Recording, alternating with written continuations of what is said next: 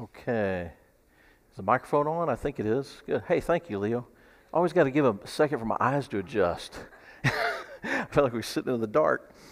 All right. Good morning. So good to see each of you here today. We're going to be picking up in Acts chapter 4 in just a moment. I'm going to do my best to remember the slides this time when we go through here. I don't know if the slides are enabled now. Can we go and flip through them? Maybe not yet. So I'd like us to just take a look at this. We got a security alert. Take a look at our at least let's recite our memory verse we've been reciting this month from Romans 10:17. So then faith comes by hearing, and hearing by the word of God, Romans 10:17. And we've been talking a little bit about some memory tools we can use to help us remember the various chapter subject matter, just to give us a little bit better recall of the things we've been studying. And so these are the first four, what we're calling ABCs. A for the ascension and apostle chosen, B for beginning of the church, C for cripple cured, and D for determined disciples. And we're going to find out a lot more about their determination today in response to what occurred last week in our class. Let's look at this outline that we've been kind of keeping together based on our key passage in Acts 1 verse 8. Outline of the text, we're going through this quarter and the next quarter. The first 7 chapters of Acts is the gospel in Jerusalem. 8 through 12 is the gospel in Judea and Samaria. And then 13 through the remainder of the book, the gospel to the othermost parts of the world. So we're going to be studying those key divisions as we go through. Right now we're in chapter 4, which is really a section about some opposition and persecution endured by the disciples. What miracle was performed in Acts chapter 3? Just as a sense of review here for us, what miracle was performed in Acts chapter 3? We're talking about this memory tool, the cripple cured, kind of gives you a clue as to what was there, right? What happened in Acts chapter 3? Yeah, Richard? A lame man was healed who'd been lame from birth. Yeah, a lame man was healed who had been lame since birth. And after the miracle is performed, we read in Acts 3:11, now as the lame man who was healed held on to Peter and John, all the people ran together to them in the porch, which is called Solomon's, greatly amazed. So they came together having recognized this as a miracle that occurred, and they're all in this section that Stu pointed out to us last week, there that's Solomon's portico. And so they're all standing there at this portico, as was shown last week. Peter then goes forth and preaches a sermon, including the 3 main points that he covered last week: the suffering servant being Jesus, Jesus the prophet of prophecy, Jesus the seed of Abraham. So that is kind of where we left off last week as far as the events that we're kind of picturing. And so we're going to pick up with Acts chapter 4 today. This has just happened, what was discussed last week. And let's go ahead and read Acts 4, 1 through 4 together, kind of get our minds back into where we are in the text.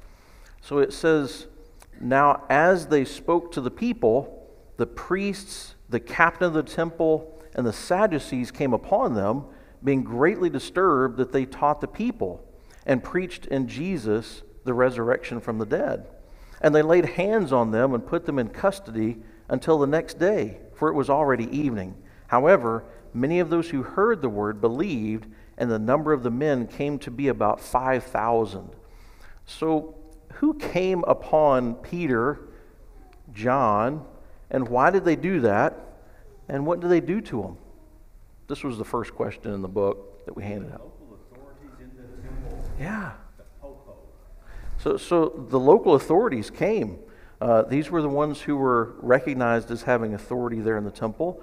The priests, the captain of the temple, the Sadducees came upon them. They laid hands on them, put them in custody until the next day. When it says laid hands on them, what is that, a friendly gesture?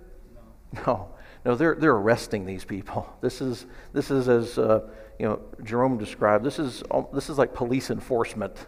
They're coming to enforce their rule. This is the first recorded persecution that is encountered by the apostles. And notice who it was at the hands of. It's not at the hands of the Roman government. It was by the Jews. And we're going to see much more persecution leveled by the Jews towards Christians in the early years of Christianity. And later we're going to see other local conflicts that occur, loss of idol manufacturing revenue, desire to maintain power, and then followed by oppression by the Roman government later on. So think to yourself, and what you know about the Scriptures, why might the Sadducees have been particularly prone to taking offense at the teaching that was going on? Matthew? It says they're preaching the resurrection in Jesus. The Sadducees didn't believe in the resurrection. They kind of centered their lives around, we're going to get the most out of the here and now. They compromised with the Romans, paid off the Romans to get positions of power, like to be a high priest. There is a resurrection of the dead, and they're ultimately going to be held accountable after that. Then that kind of threatens their way of life in the present. Yeah, it's unraveling their whole, key philosophy and their teaching that they have in this particular sect. We know this in Matthew 22:23. It says, the same day the Sadducees who say there is no resurrection came to him and asked him. We know that from the Scriptures. They say there is no resurrection there. Peter and John were teaching the people in Jesus the resurrection from the dead. This was directly counter to their belief and that there is no resurrection. So, yes, Stu? I think it's also interesting, after AD 70 and the temple was destroyed, the Sadducean sect disappeared. It was so centered around the temple, what Matthew was describing, the political appointees, the high priest in name only, the relationship with the rulers, that it completely disappeared. So you never hear about them again after that. It was so focused around the temple, the money changers, and the financial side. That's how central this doctrine was to them. Stu points out that after AD 70, the Sadducees are essentially just never heard from again. They just go into a time in which they don't exist. Everything they centered their beliefs around no longer was available to them. Did you notice how the message of the passage here at the end, the gospel and its power to save souls, it was not stopped by the authorities? It didn't stop. We're told many of those who heard the word believed, and the number of men came to be about 5,000. So for me, I'm always looking for some sort of application to myself. What can I learn from these things as I read them? It's not just historical fact for us to read. We're supposed to learn and make some sort of application as best we can from what we read. And I ask myself, would I be bold enough to teach the gospel despite being arrested? Would I be bold enough to do that? There are people arrested around this world for their beliefs in Christianity and are taken into custody and threatened and harmed. There are people living in harm's way each and every day just for professing they believe in Christ. So would I be bold enough? Would you be bold enough? If you were arrested, I'm going to keep teaching the gospel. I think to myself about the drastic limits being placed on free speech in Canada, England, and here in the United States. And I think to myself, it could happen here. We're not immune to those types of situations. So let's look at Acts chapter 4, verses 5 through 12, and see what came to pass after this section here. And it came to pass on the next day. So they've been in prison overnight. They've been in jail, Peter and John. And it says, on the next day that the rulers, elders, and scribes, as well as Annas the high priest, Caiaphas, John, and Alexander, and as many as were of the family of the high priest, were gathered together at Jerusalem. And when they had set them in the midst, they asked, by what power or by what name have you done this? Then Peter, filled with the Holy Spirit, said to them, rulers of the people and elders of Israel, if we this day are judged for a good deed done to a helpless man, by what means he has been made well, let it be known to you all and to all the people of Israel that by the name of Jesus Christ of Nazareth, whom you crucified, whom God raised from the dead, by him this man stands here before you whole. This is the stone which was rejected by you, builders, which has become the chief cornerstone. Nor is there salvation in any other, for there is no other name under heaven given among men by which we must be saved. Well, right here, they demonstrate the answer to the question I just asked. They were bold enough to preach the gospel while under arrest and being questioned. So on this next day, the rulers, elders, scribes, as well as Annas the high priest, Caiaphas, John, Alexander, and as many as were of the family of the high priest were gathered together. And this would have typically been referred to as the Sanhedrin that's coming together for a meeting. Verse 5 lists three groups that made up the Sanhedrin, which was the highest court of the Jews. So they convened on the day after the arrest of Peter and John to consider that case. The elders were men of age and influence who were selected to sit on the court. The scribes were literally professional teachers and students of the scriptures. Verse 6 lists Annas the high priest and Caiaphas, John and Alexander, and as many of that were of the kindred of the high priest. Having described in detail, described in general terms the members of the court, Luke now mentions some of the most distinguished ones in particular, it seems. The high priest presided over the Sanhedrin. Annas is described as the high priest, even though the Roman governor had deposed him from that position in AD 15. For even though the Romans no longer recognized him as high priest, the Jews continued to honor him with that title, as well as considerable prestige and power. Caiaphas was the son-in-law of Annas.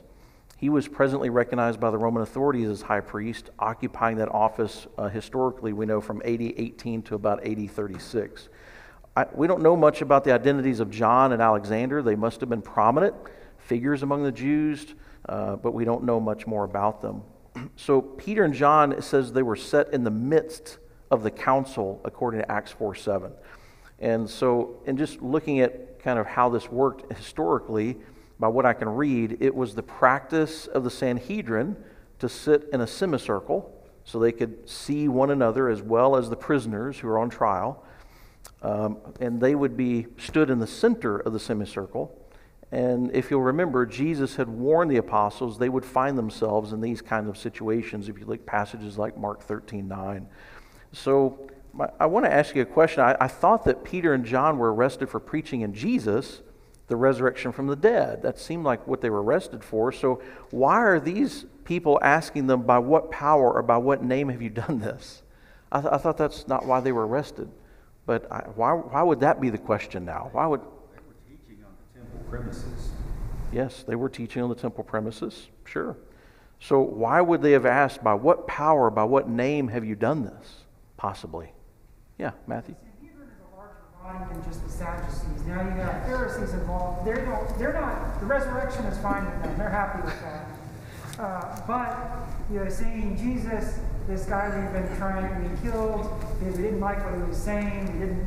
He threatened our power structure, saying that he's alive and he's still got power. That's a problem for all of them. I believe that's probably the case. We don't know for sure, but that seems to make sense. The council's made up predominantly of Pharisees who did believe in the resurrection, as Matthew just stated. So the questioning by the leadership would have been focused on things that were outside of that initial reaction by the Sadducees. They were asking here about the miracle that was performed in Acts 3. That's what's prompting, okay, by what power or by what name have you done this? What is the this? It's the miracle that you performed. By what power did you do it? Yes, dude. They didn't dispute that it was done. No, they did not dispute that it was done. I think that's interesting as well. There is no dispute that the miracle took place. So what were the key points Peter made when given the opportunity to answer?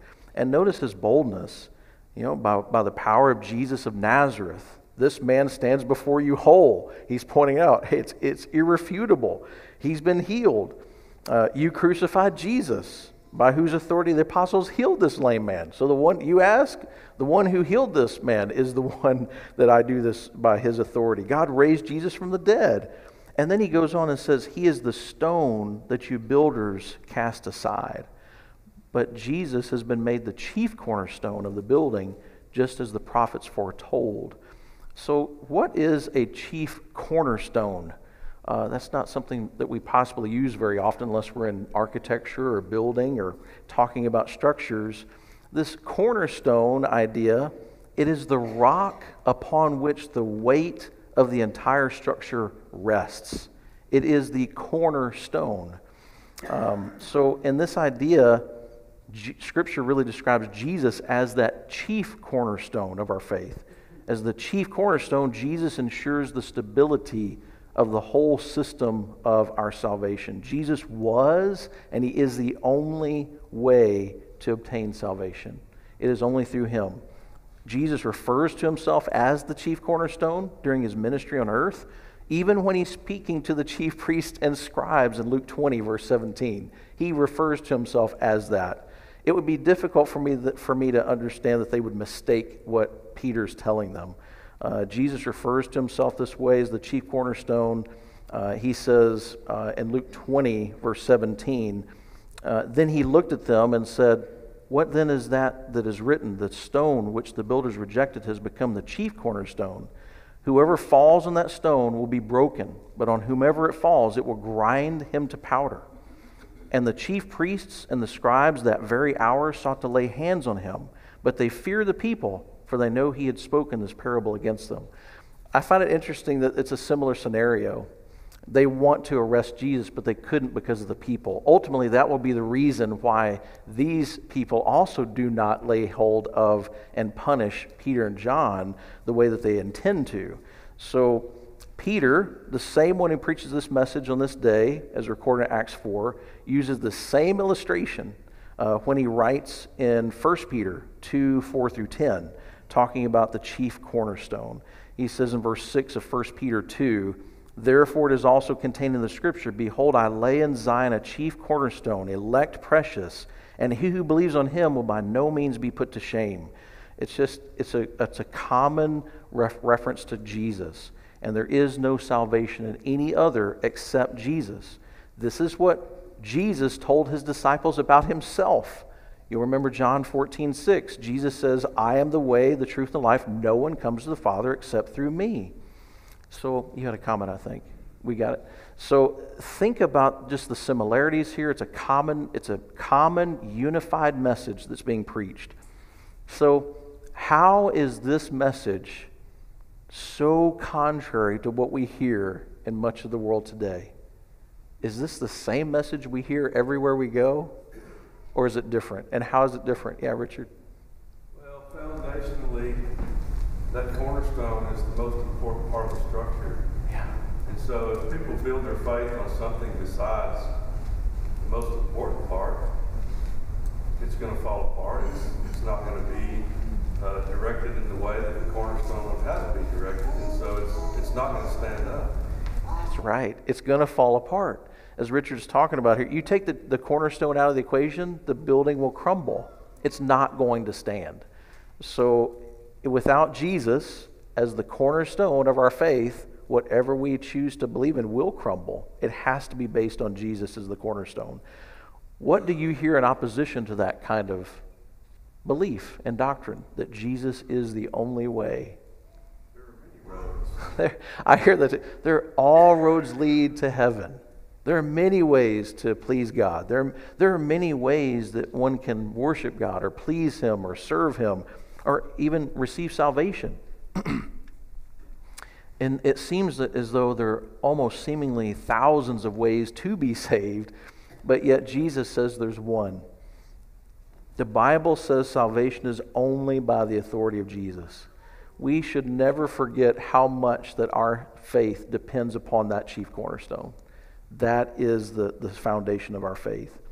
Let's look at Acts 4, verse 13. Acts 4, verse 13. Now when they saw the boldness of Peter and John and perceived that they were uneducated and untrained men, they marveled, and they realized that they had been with Jesus. And seeing the man who had been healed standing with them, they could say nothing against it. But when they had commanded them to go aside out of the council, they conferred among themselves, saying, what shall we do with these men? For indeed, that a notable miracle has been done through them is evident to all who dwell in Jerusalem, and we cannot deny it. But so that it spreads no further among the people, let us severely threaten them, that from now on they speak to no man in this name. So they called them and commanded them not to speak at all, nor teach in the name of Jesus. But Peter and John answered and said to them, whether it is right in the sight of God to listen to you more than to God, you judge. For we cannot but speak the things which we have seen and heard. So when they had further threatened them, they let them go, finding no way of punishing him because of the people, since they all glorified God for what had been done. For the man was over 40 years old on whom this miracle of healing had been performed. So we're told here the council saw the boldness of Peter and John. And I find it interesting here because just a few weeks before, Peter was so afraid of this assembly, he denied that he even knew Jesus was crucified. You remember? This is the same people. These are the same people. There is no hesitation now on Peter's part to proclaim Jesus as the Christ to anyone who's going to listen, even when being threatened. So I would propose to you and myself that boldness in the gospel is not a personality type. It's a decision. And it's one that's based on conviction and our faith. So who made the claims made by Peter and John hard to deny by those who had arrested him? Well, the man that's standing right there next to him, he's right here, he's whole. You can't deny what really happened here. And what did the council decide to do? Let's take a break. We need to confer with each other. We got to figure this out. And instead of taking it at face value, they needed to confer. What strikes you as odd about the conversation, if anything, about the conversation the council had with each other as to what they're going to do? Is there anything odd about this conversation that's happening in this little, Peter, John, you can be excused. We're going to have our own little meeting here. What's odd about what they're talking about and how they discuss it? There's some horse trading going on. Pretty sure there's some horse trading going on? Yeah. So it is obvious that a miracle had happened. Mm-hmm. And then these men are speaking, uneducated men are speaking with boldness and saying things that were probably resonating in their heads with their history in Judaism. They basically probably should have just said, you know what, you're right. But they couldn't say that. Why couldn't they say that, though? They didn't like Peter gave them the answer to their question. Why didn't they like that answer? My assumption would be pride. It's their pride is standing in their way. What do they have to lose if they agree with this? Well, just like today, they're going to lose their influence, they're going to lose their power. Yeah. Eventually they're going to lose possibly their wealth because they are now proclaiming Jesus as the apostles have. They knew the miracle took place. It's not a matter of, hey, did it take place? It's what are we going to do about this? Because everybody knows it happened. How are we going to paint this picture different? How are we going to cover this up? How are we going to push this in a different way that we can deny what really happened here and still retain ourselves? It says we cannot deny it. What were they trying to really cause to happen with Peter and John? From now on, they don't want anybody to say anything about this name, Jesus, again. We got to squash this. It wasn't that this was falsehood. They're squashing truth. They're squashing truth. So they knew a miracle had taken place. It was evident to everybody. Should this undeniable miracle have caused them to pause and consider? They did pause and consider, but they considered how to circumvent. They didn't consider the real possibility of what this means, what they should believe about this. Why didn't they listen to the message spoken by Peter when they knew an undeniable miracle had taken place? They were not open. They were not open to receiving truth. Their minds were made up. They would have to admit guilt. They would have to admit, we did crucify the Savior. They would have to admit that they're learning the truth from uneducated men, from untrained men. We're learning from these people. That's pride that Jimmy was talking about. Hey, we can't be taught something by someone who's beneath us. Their positions of authority would be undermined as the old law would have been fulfilled. They would lose their status. They don't want this. They don't want the truth. They were trying to keep the truth from being taught. You had your hand. So I try to breathe a little bit of emotion into it that helps me make it more real. Instead of just people in history and all that kind of thing. And I wish I could have been a fly on the wall behind the scenes after they have this council gathering right here. The anger that they had probably was, and it probably started well beyond before them when Jesus was on earth, and then right about the time Lazarus died, it's very similar. Then they're like, well, what are we going to do? We either got to get rid of Lazarus or we got to get rid of Jesus. They wanted to kill him too. We got to figure out one or the other, because we can't have this person who's now a walking, talking, breathing example of Jesus' power, and then that level stayed pretty high, and then they, like I said, they thought they squished it. But, I mean, they've got to be so angry right now, because now this is the first time that they've gathered, right, and had a counselor come About this, yes. towards the apostles. Not last, the first time since Jesus. And so, they're like, what in the world? What is happening? This is still going on. And they're performing miracles that they cannot deny, that are unbelievable, and they have to be so angry right now. So I'm certain anger was being demonstrated there, felt at least.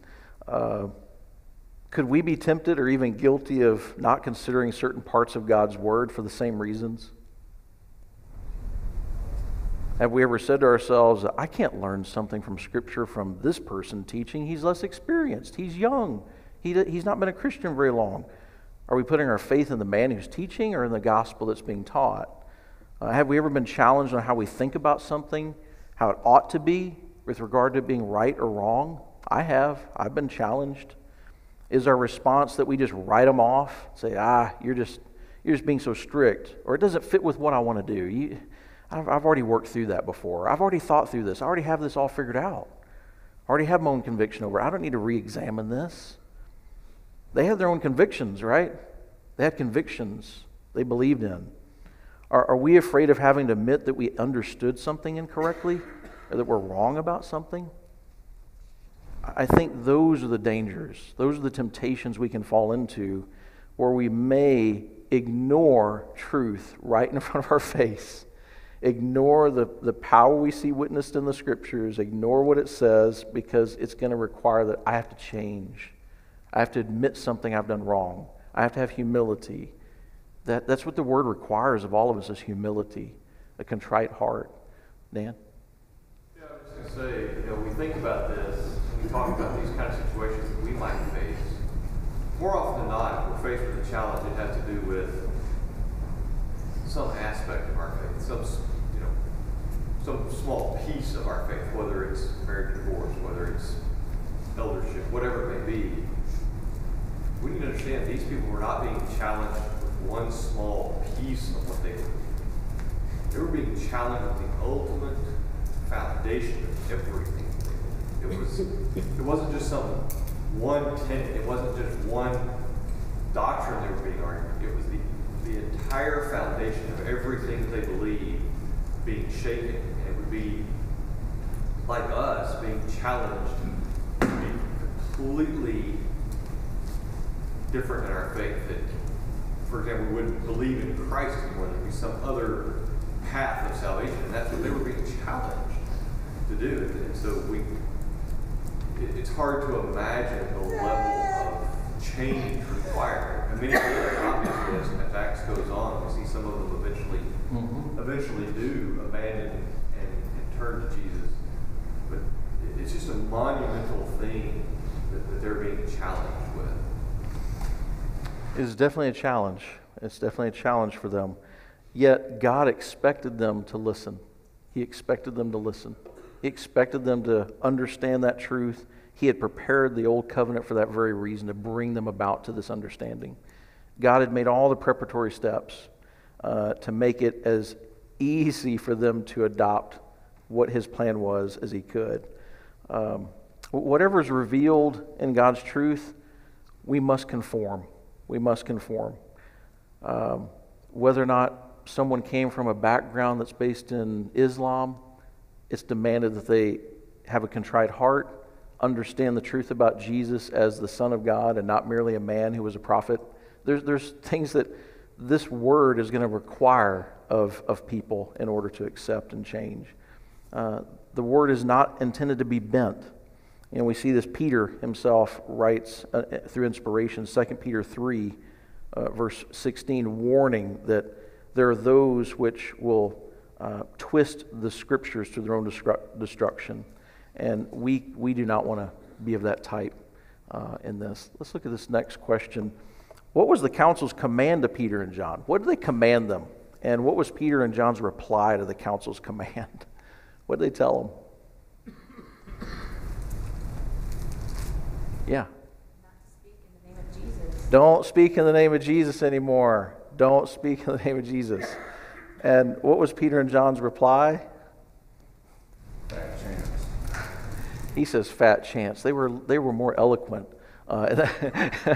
in this. Whether it's right in the sight of God to listen to you more than God, you judge. For we cannot but speak the things which we have seen and heard.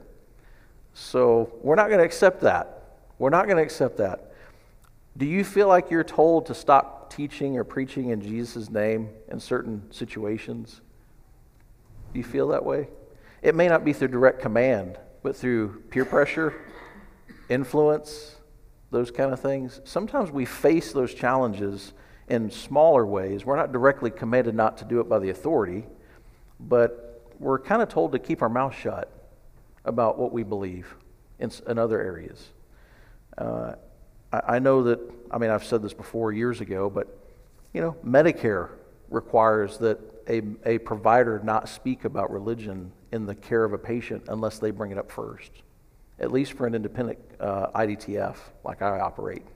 So that's against the law for us to speak of those things unless they ask. Can't do that if you're going to be lawful. There's just ways that we're pinched. We're kind of squeezed. So I think we're going to feel this more. We might even be commanded to stop teaching about homosexuality is sinful. One day it may be commanded that not be taught. And what are we going to do? Hey, you judge what you think. We're going to keep teaching the truth. We're going to keep teaching what God said for us to teach. We're not going to just pare it down. So at this point, the council found no way to punish them, so they let them go because of the people.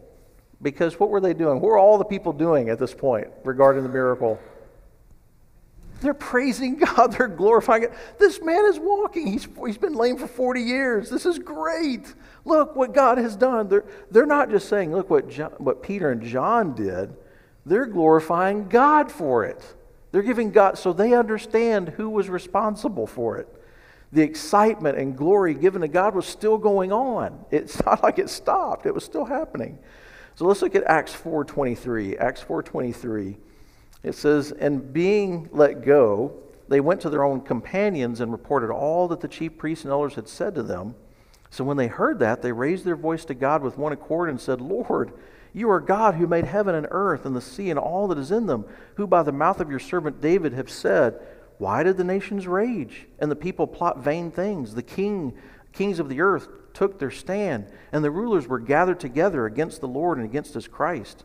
For truly against your holy servant Jesus, whom you anointed, both Herod and Pontius Pilate with the Gentiles and the people of Israel were gathered together to do whatever your hand and your purpose determined before to be done. Now, Lord, look on their threats and grant to your servants that with all boldness they may speak your word by stretching out your hand to heal, and that signs and wonders may be done through the name of your holy servant Jesus. And when they had prayed, the place where they were assembled together was shaken, and they were all filled with the Holy Spirit, and they spoke the word of God with boldness.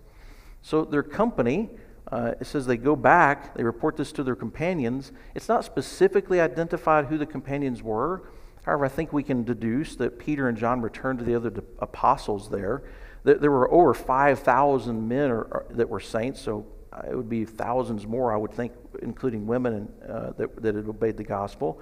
I think it's very unlikely they would have gathered with all of the disciples at one time there at this time. It was the apostles who were doing all the preaching, the working of miracles at this time. So that would match up with what is being prayed in this prayer. And it would make sense that this company to which Peter and John returned was composed of those who were directly involved with them in this work. When I read their prayer, well, we'll talk about that in a moment, but when I read their prayer, it seems as though that the apostles that were being reported to are essentially praying for those who were Peter and John, praying for them who had endured this.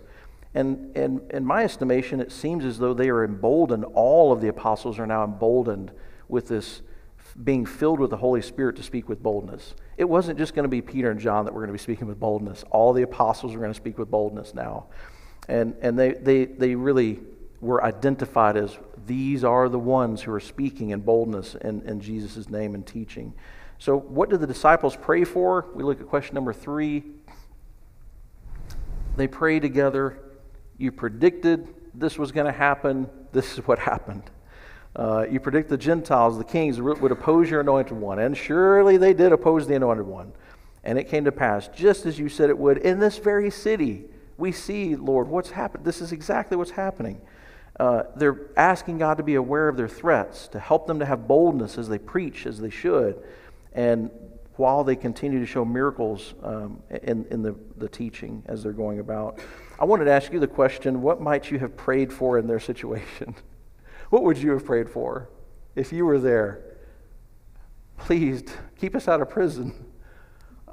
Provide us safety from the oppressors. Protect my family. That's not what they prayed for at all. To me, I find that very unique. They're not asking for God to help them physically, save them from any of these things. Their focus was on continuing to reveal the truth to others. And it seemed to kind of disregard the treatment they were going to endure. They asked for strength to overcome their fear. That's what they were asking for. I think that's a good pattern. That's a good pattern. We can ask God for strength. Ask Him to help us with our fears, to overcome fears. Provide for His word to be spread. That's ultimately what God wants, is for all men to come to a knowledge of the truth and be saved. That's God's mission. And we just play a very small part in that, but we need to play our part and move forward with it. Any comments on this section before we move on? Yeah, Matthew? Continue to perform miracles. I think it's interesting that they're specifically asking God to perform those miracles, not let us have the power to confirm this, but there's a direct recognition that this is all God and it's all through the name of Jesus. They're not involved in that. Yes, these were not supernaturals. The apostles were men. All of this was being worked by God's power, and I don't see any record of Peter, praying right before he spoke, say, okay, give me the words to say. God gave him. It says he was filled with the Holy Spirit, and he spoke to the Sanhedrin there. He spoke to the council. I think they're praying for God. Continue to help, continue to guide us. Continue to help us in these situations. Continue to display your power. I love that. It's His power. It's not their own. They recognize where that power came from as well. Stu? They had to recognize the change in themselves. Yeah. Just a few weeks before, they were that word in Greek is where we get the word idiots from. They're untrained, they're ungrammared, and they see it. They want that to continue. They want to see the progress of the gospel. That Holy Spirit confirmation is what's allowing them to have that spread. Yes, totally. This Holy Spirit confirmation is allowing them to speak in a way that is revealing the truth in its completeness and with boldness. They want that to continue. Let's look at Acts 4:32. Acts 4:32. It says, now the multitude, so we're kind of switching gears here. Now the multitude of those who believed were of one heart, one soul. Neither did anyone say that any of the things he possessed was his own, but they had all things in common. And with great power the apostles gave witness to the resurrection of the Lord Jesus, and great grace was upon them all. Nor was there anyone among them who lacked, for all who were possessors of lands or houses sold them, and brought the proceeds of the things that were sold, and laid them at the apostles' feet, and they distributed to each as anyone had need. And Joseph, who was also named Barnabas by the apostles, which is translated son of encouragement, a Levite of the country of Cyprus, having land, sold it, and brought the money, and laid it at the apostles' feet. How were the needy saints there, the Christians, relieved? How were their needs met? Communally. Tell me more specifically. What was done? Sharing. What did they have to do to have something to share? Sell their possessions. They had to sell stuff. They had to sell their land. And we're not talking about, hey, I'm going to sell this goat. It says they're selling houses and property, things that we might say have great value. Voluntary giving of one's possessions to satisfy the needs of the brethren there. All who were possessors of lands or houses sold them, brought the proceeds of the things that were sold and laid them at the apostles' feet, and they distributed each one as anyone had need. Why do you think there may have been needy Christians there in Jerusalem at that time, maybe more so than might normally have been expected to be witnessed there? Matthew? Well, in chapter 2, we saw there were a bunch of people in town for Pentecost. Yes. So most of these people are not from there. They don't have a job there. They're not earning money there. They're just there for the feast. Then they're converted, and they stick around because at that point that's where the church is, and now they don't have any income. Yeah. Great. So there's a lot of people there converted to Christ. A lot of people had gathered for Pentecost. They stuck around. Think about it. Wouldn't you want to stick around? I don't have, okay, I just became a Christian. What does all this mean? The apostles are the ones that have the Holy Spirit. This is where I'm going to get the truth. It's not as if, well, hey, we're handing out Bibles. You can go take the... This wasn't written yet. The New Testament wasn't there.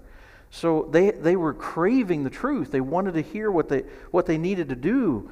This was a very unusual situation at this time. So these new believers, I believe, had chosen to prolong their stay in Jerusalem beyond what they had originally intended. I'm sure they made preparations, but they didn't prepare to stay this long.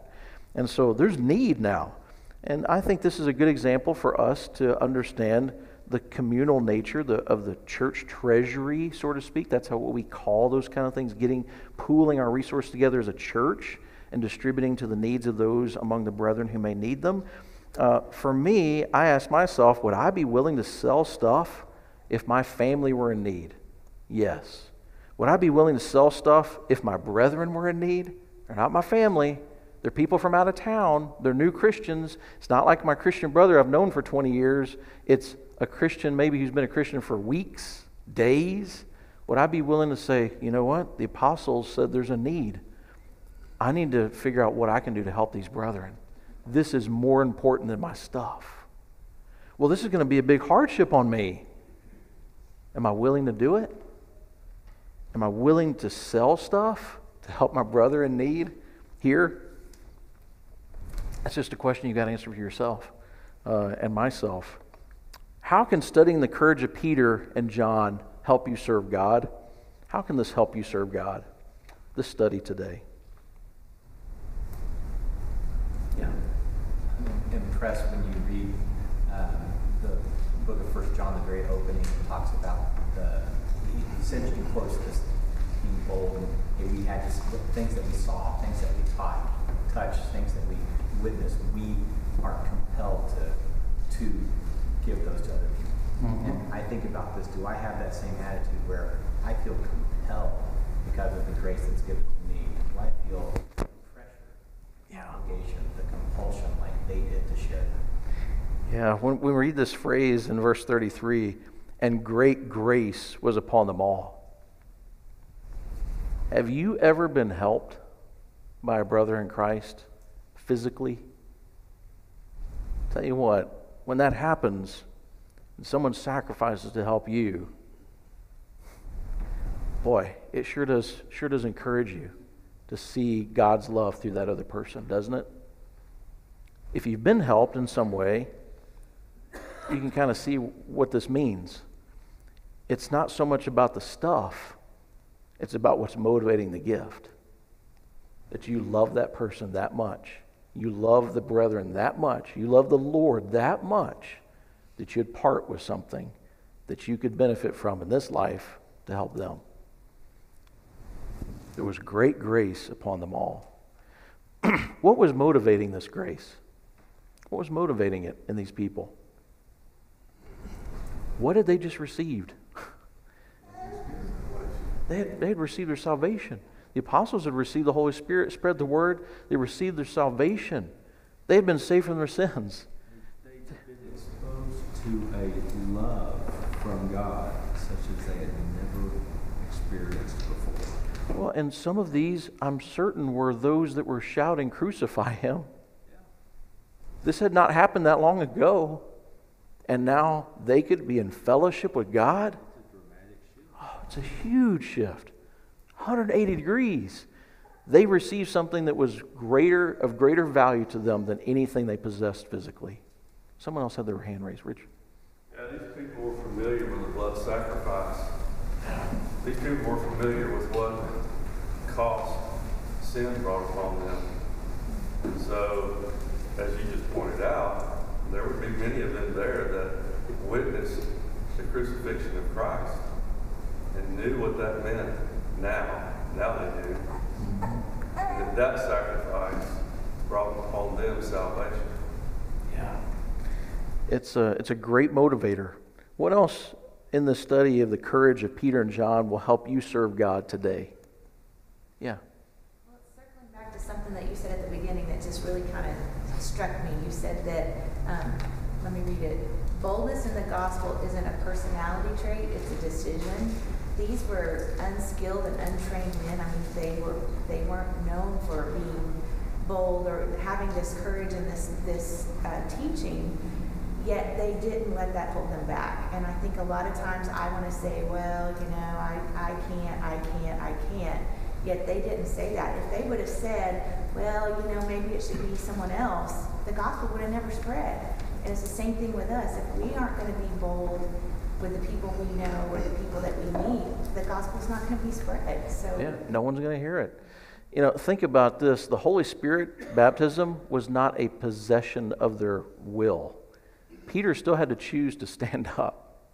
He still had to rely on the Holy Spirit to give him the words, but he had to say them. Holy Spirit wasn't forcing him to do something. He was choosing. As we'll see in later times, Timothy was encouraged to use the gift that he was given. He had to choose to use it. This was a bold move for Peter. And imagine what he had overcome, as we spoke about a few moments ago. He had denied the Christ 3 times. And yet here he was in a situation where he'd have to proclaim Jesus Christ before the people that could stone him. Officially, take care of this, remove him.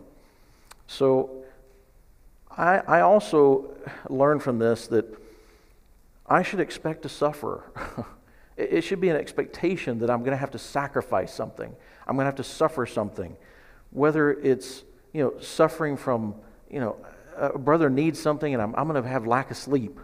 Whether it's suffering where I'm going to have to do without something. Whether it's suffering that I'm going to have to do something that I don't want to do and I don't get to do what I want to do now. I really wanted to do this today, but my brother needs me now. I'm going to have to suffer. Is that suffering? It is a little, but I may have to really suffer for my beliefs too. I may have to be put in front of a people and have to profess what I believe in. I may have to suffer. And why would I do that? Because God gave me salvation and Jesus is worth it. And Jesus suffered, and he suffered as an example for me to follow, that I have to be willing to sacrifice something for others. Also, and I'll get to it in just a second, I should pray for courage. I should pray for courage to do his will. I should pray the way they did. I should be praying bold prayers to ask God to give me courage to do his will, and that be the focus of my prayers. Not so much to preserve me physically, but to do his will and to sacrifice what it takes to do his will. Those should be some of the focal points of some of my prayers. Yeah. To go back to Peter, I don't know if you ever missed out on an opportunity or yes. Something and it just tore you up inside. Well, I try to put myself in his shoes where he's at speaking boldly and think back to when he wasn't speaking boldly just before and what he felt like in that moment. And I've been there, not in that situation, but where I'm like, that will never ever happen again.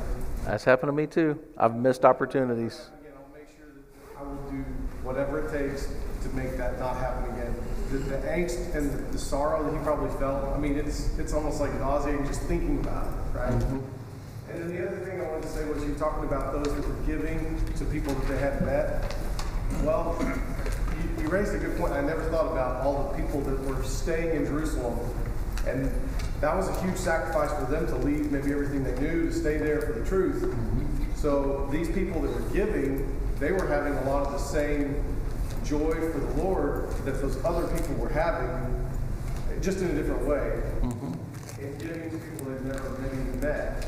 And so understanding that is interesting, but in talking about it is one thing. Now, doing it now, that's what we have to apply, and that's the hard part.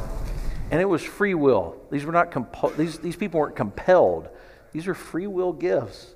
That's what God expects from us, voluntary giving. And Stu is going to get into the scenario next week about kind of more along the lines of what that looks like and what our motivation should be for those gifts. And also that things are within our power, that things that we have remain in our power until we part with them and allow them to be used by the congregation to be benevolent gifts to others if they're given that way. Any other final comments before we're dismissed? Yes, sir. You mentioned the sacrifices. Here we see actually Jesus' words back in Luke 18:29, 30 fulfilled about people who have left family or possessions, homes, for the sake of the gospel are going to receive many times as much in his present age. And now we see that's what's happening. Now they have this huge family, even though they may have left people behind where they're from. They've certainly left the land. You see Barnabas sells the land that he's left. But on the other hand, now they've got this vast amount that they're sharing with everyone. Yeah, it's a beautiful picture. It's a beautiful picture of unity, love, compassion, gratitude. That's what we should be emulating right here, is that pattern. Thank you so much for your kind attention and comments.